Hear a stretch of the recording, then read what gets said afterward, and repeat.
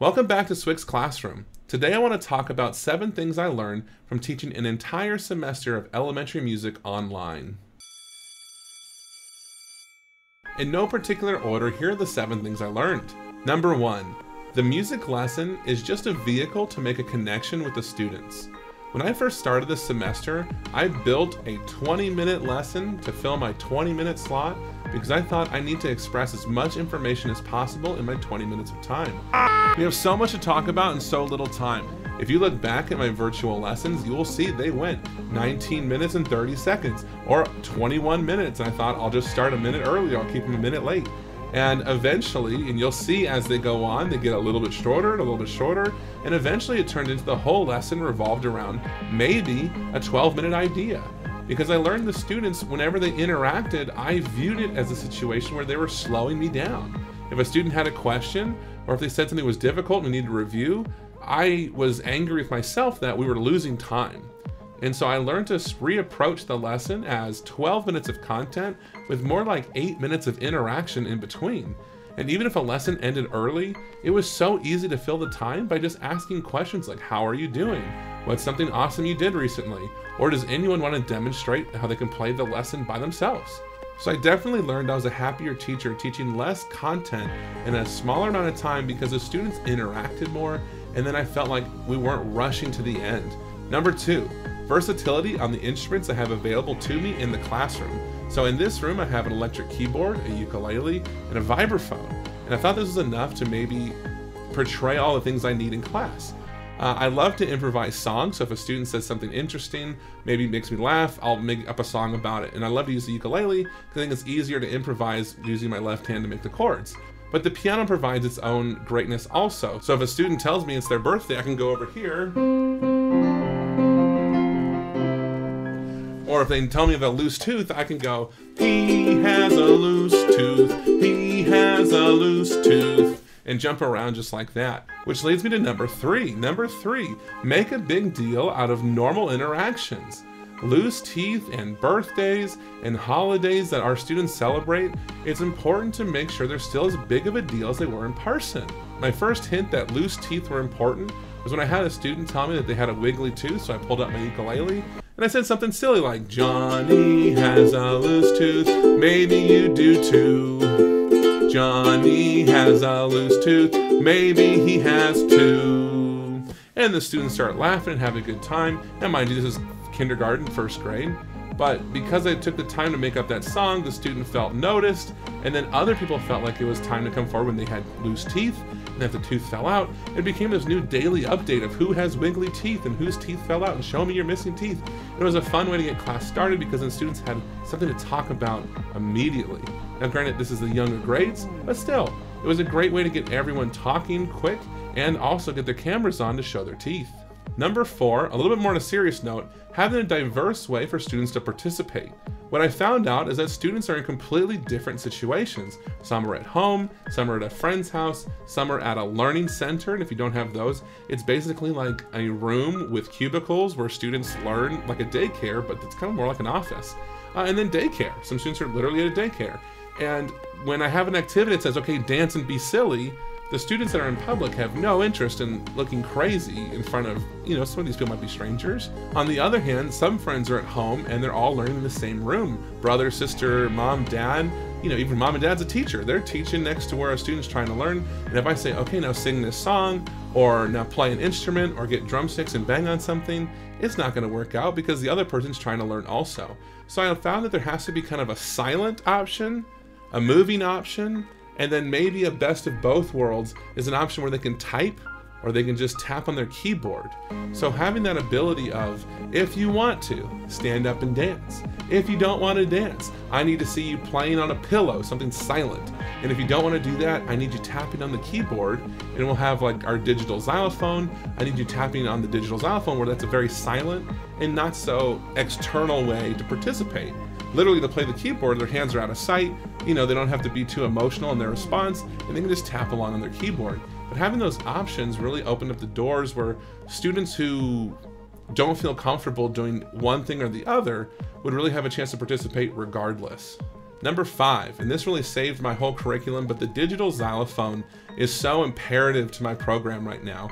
To be able to go into my bag of songs that I would normally teach during the school day, and if we were in person, and then say, okay, we're gonna repurpose these to have numbers on them, and you can tap the numbers on the keyboard to match the xylophone. And so I repurposed a bunch of my holiday songs to match, and then also just finding popular songs, or then quizzing the students, okay, what kind of melody can you come up with? And then we did small groups where I said, okay, I'll give you a minute to work on something, and then we're going to breakout rooms, and you're gonna perform for the people in your breakout room. And that was a fantastic lesson, and it was honestly a chance for them to play an instrument, for them to interact, and to also be seen, be heard, which is a great thing. But the digital instruments were a huge part of my semester, and I recommend it for anybody. And now granted, there's a whole bunch of choices. I'll put my favorite in the link below. It's the Scratch MIT xylophone, and there's a bunch of them actually out there. This is just the one I like, honestly, because it was the one I found first, but I know some variations on this one. And I even tried myself to make some interactive instruments on these YouTube videos, and I'll link those down below also, where I kind of tried to make, it wasn't as effective, but I was trying to make something where students could click around, but I found that the MIT xylophone used the least amount of bandwidth of their internet, so once it was loaded, it was good, whereas my YouTube videos really kind of took up some of their internet. Even though I sing the praises of the digital xylophone, it did create some new problems. For instance, students had to learn how to split screen, or I had to embed both files on a web browser, and I found that like Firefox didn't allow you to select one or the other, you were selecting both somehow. So I had to make sure students were using the Chrome web browser, which worked out okay so far, but there were a few drawbacks and even technical difficulties. When students are clicking back and forth between two windows, sometimes they wouldn't have the window with the xylophone selected, and then they'd tell me there's a problem, and my solution is always to close the window and reopen it, because it just solves all the problems. But it happens almost daily where 1 or 2 children are saying like, mine's broken. And it's just a little bit of class, but I'll still take like the 98% of students that are getting a chance to play their xylophone without any problems, and I'll still fix that one. I think that's way better than not having it at all. Number 6, staying active in the Facebook groups. There are huge Facebook groups where people are sharing content like crazy right now. I had no idea there's so many awesome creators out there who are making their own content, and me included. It's just a chance for us to really get our stuff seen. You know, a lot of times I create a video and it's just used for my students. It kind of stays in an inner circle of friends and neighbors. And now it's really cool that I'm getting comments from around the globe. People in Australia and India are reaching out saying, we use your lessons in school. And I'm like, whoa, that's insane. It's pretty awesome. But in those groups, there's such great discourse of asking questions and then people having opinions about what's the best practice for this and that.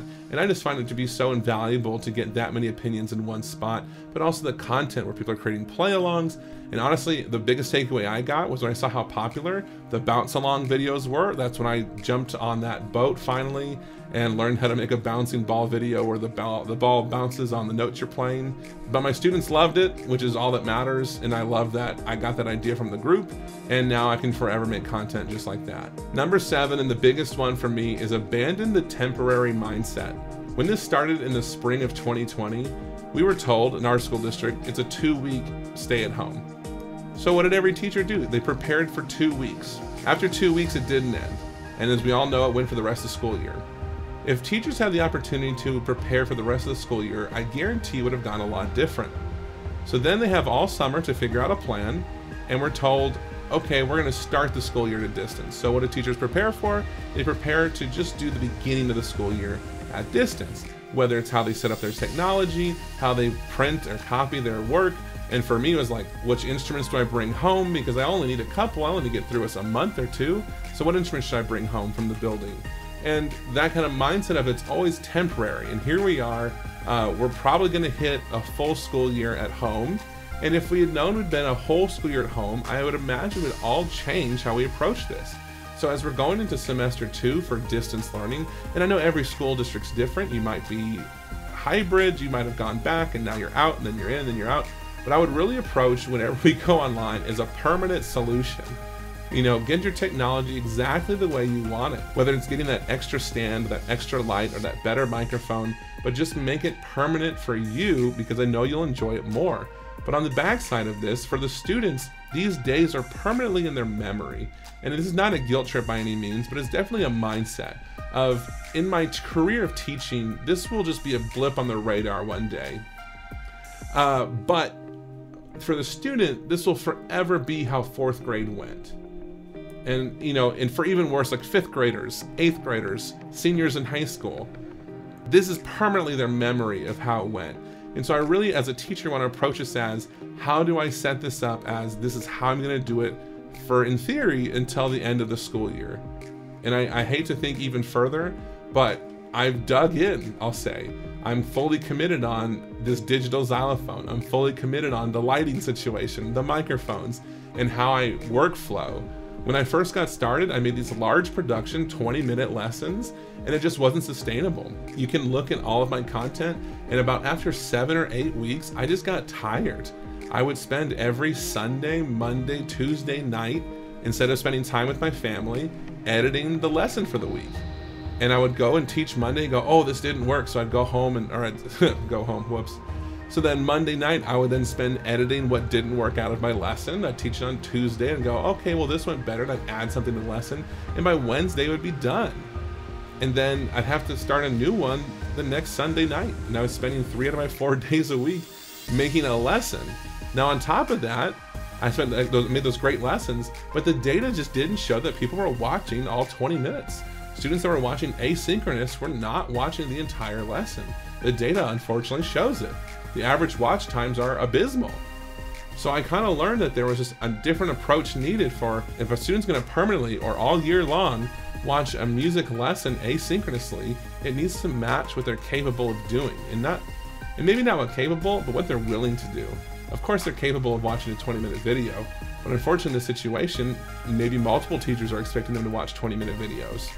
Again, I understand why. I side with the teachers on this one, but if the student's only going to watch 3 or 4 minutes, maybe my lesson needs to match that attention span and be 3 or 4 minutes. I say all of these things just to let you know you've probably said the same things, and I just want to echo that you're absolutely right. You're not alone. We're in this together, unfortunately. And if you haven't heard any of these things, hopefully it helps you in some way or the other to help you get through our future quarantine. Please comment below any ideas you think I left out. What are your favorite ways to engage students? What's your secret sauce?